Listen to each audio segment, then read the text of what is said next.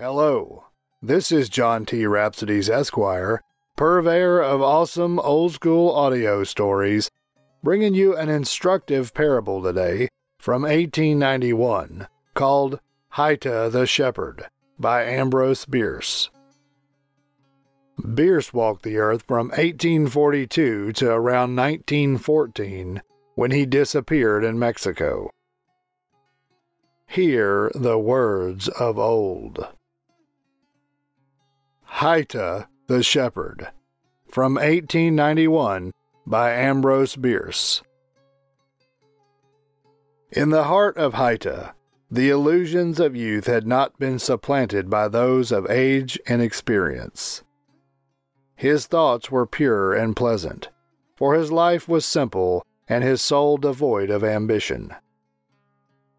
Haita rose with the sun, and went forth to pray at the shrine of Hastur, the god of shepherds, who heard and was pleased.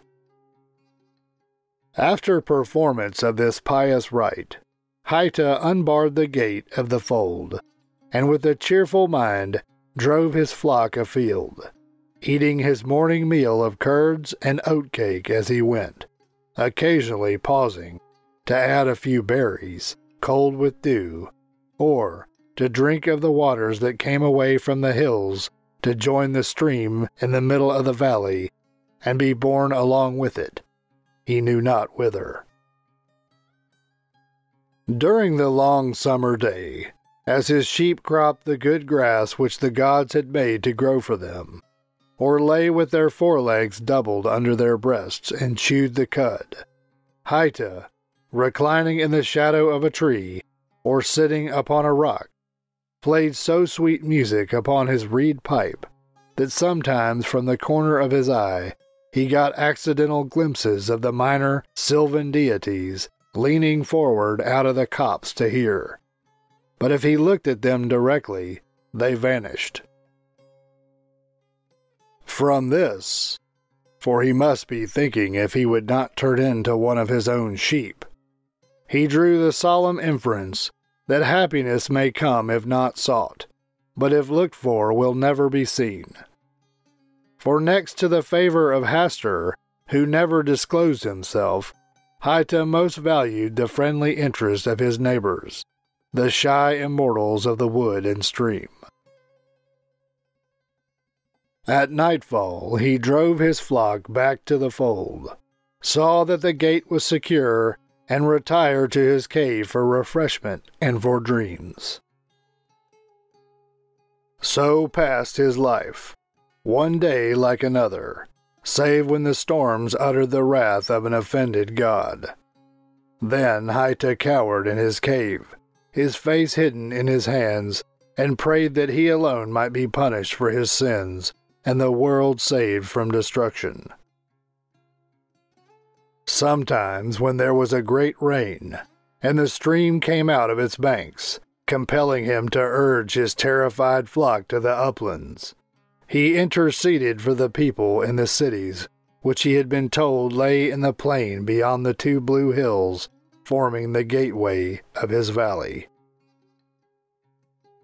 "It is kind of thee, O Hastur," so he prayed, "to give me mountains so near to my dwelling and my fold that I and my sheep can escape the angry torrents. But the rest of the world thou must thyself deliver in some way that I know not of, or I will no longer worship thee." And Hastur, knowing that Haita was a youth who kept his word, spared the cities and turned the waters into the sea. So Haita had lived since he could remember. He could not rightly conceive any other mode of existence. The holy hermit who dwelt at the head of the valley, a full hour's journey away, from whom he had heard the tale of the great cities where dwelt people, poor souls, who had no sheep, gave him no knowledge of that early time when, so he reasoned, he must have been small and helpless like a lamb. It was through thinking on these mysteries and marvels, and on that horrible change to silence and decay which he felt sure must sometime come to him, as he had seen it come to so many of his flock, as it came to all living things except the birds, that Haita first became conscious how miserable and hopeless was his lot. "It is necessary," Haita said, "that I know whence and how I came. For how can one perform his duties unless able to judge what they are by the way in which he was entrusted with them? And what contentment can I have when I know not how long it is going to last? Perhaps before another sun I may be changed, and then what will become of the sheep? What indeed will have become of me?" Pondering these things, Haita became melancholy and morose. He no longer spoke cheerfully to his flock, nor ran with alacrity to the shrine of Hastur. In every breeze he heard whispers of malign deities whose existence he now first observed. Every cloud was a portent signifying disaster, and the darkness was full of terrors. His reed pipe, when applied to his lips, gave out no melody, but a dismal wail. The sylvan and riparian intelligences no longer thronged the thicket side to listen, but fled from the sound, as he knew by the stirred leaves and bent flowers. Haita relaxed his vigilance, and many of his sheep strayed away into the hills and were lost. Those that remained became lean and ill for lack of good pasturage, for he would not seek it for them, but conducted them day after day to the same spot, through mere abstraction, while puzzling about life and death.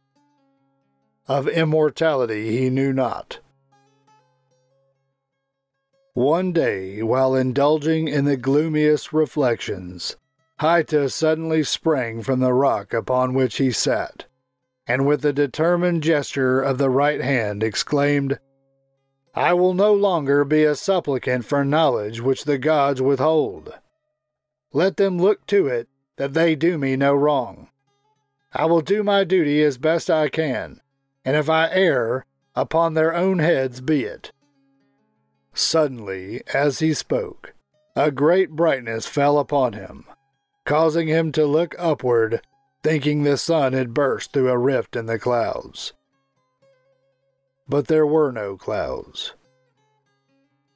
No more than an arm's length away stood a beautiful maiden. So beautiful she was that the flowers about her feet folded their petals in despair and bent their heads in token of submission. So sweet her look that the hummingbirds thronged her eyes, thrusting their thirsty bills almost into them, and the wild bees were about her lips.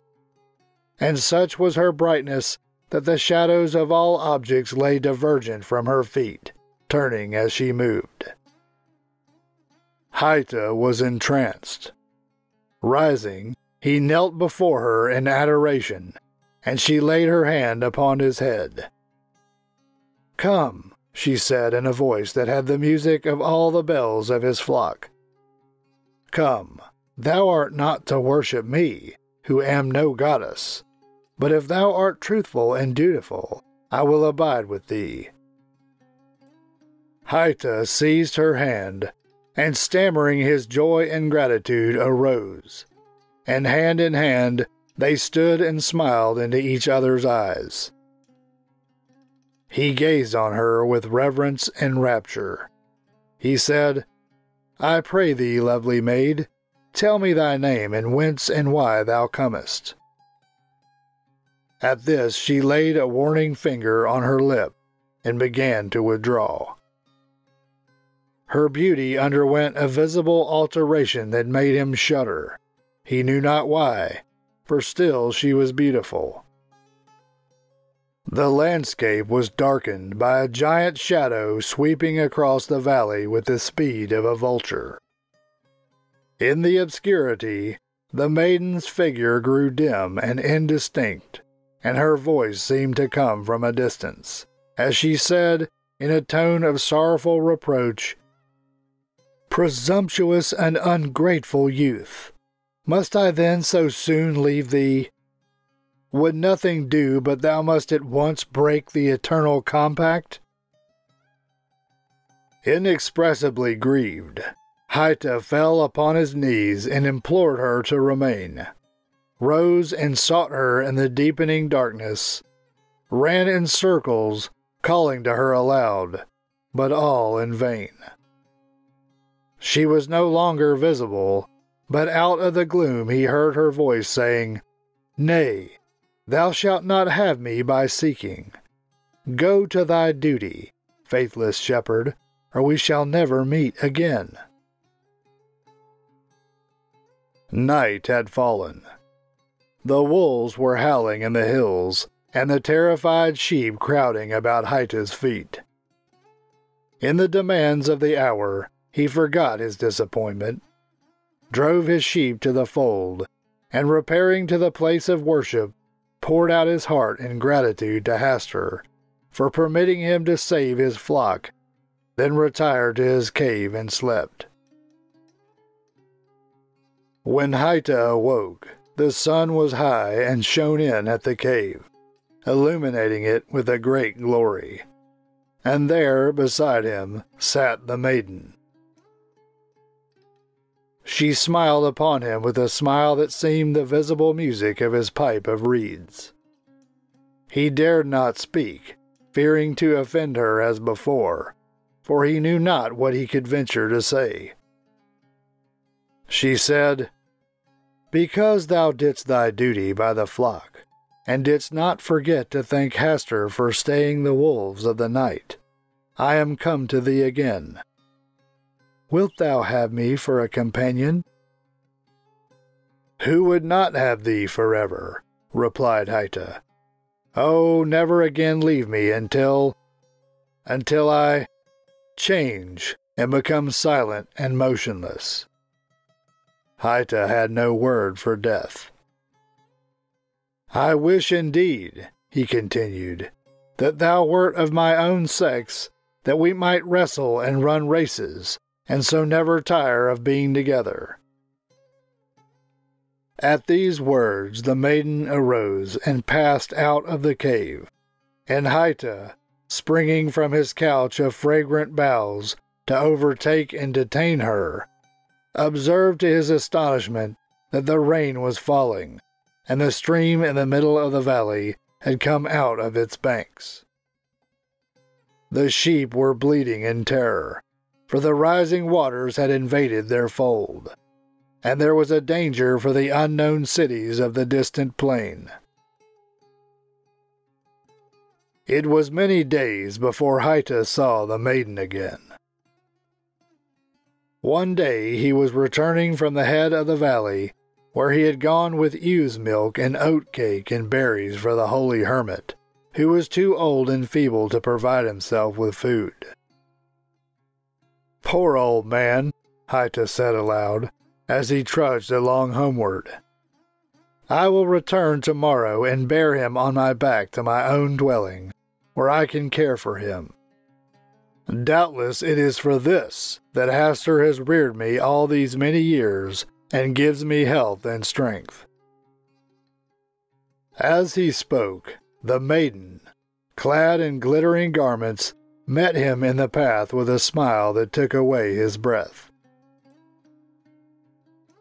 "I am come again," she said, "to dwell with thee if thou wilt now have me, for none else will.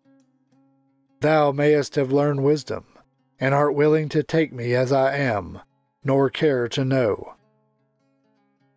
Haita threw himself at her feet. "Beautiful being," he cried, "if thou wilt but deign to accept all the devotion of my heart and soul, after Hastur be served, it is thine forever. But alas, thou art capricious and wayward.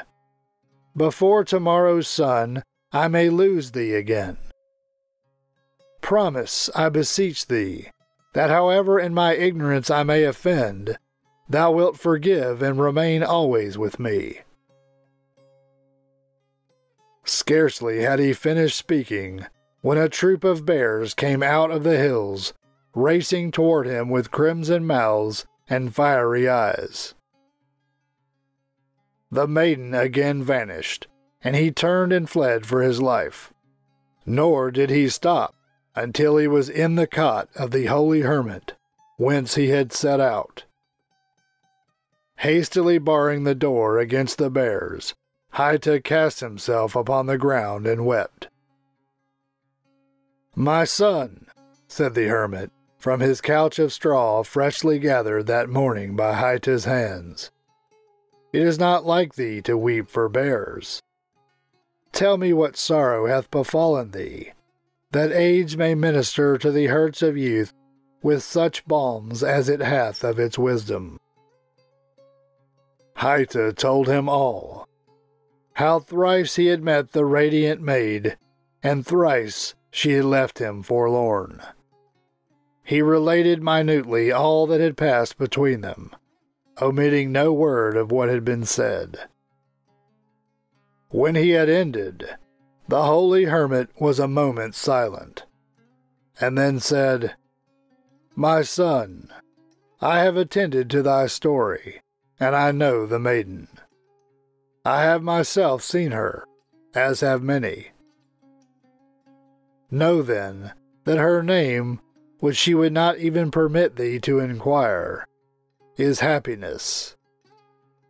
Thou saidst the truth to her, that she is capricious, for she imposeth conditions that man cannot fulfill, and delinquency is punished by desertion. She cometh only when unsought, and will not be questioned. One manifestation of curiosity, one sign of doubt, one expression of misgiving, and she is away. How long didst thou have her at any time before she fled?" "Only a single instant," answered Haita, blushing with shame at the confession. "Each time I drove her away in one moment." "Ah, unfortunate youth," said the holy hermit. "But for thine indiscretion, thou mightst have had her for two." And that concludes Ambrose Bierce's 1891 parable called Haita the Shepherd. This is John T. Rhapsodies, Esquire, purveyor of awesome old-school audio stories. Thank you for listening. You can find more stories like this in the channel's playlists. Find them by staying tuned for the last 20 seconds of this video and clicking on the end screen icons. You can also go to the channel homepage and click on the Playlist tab.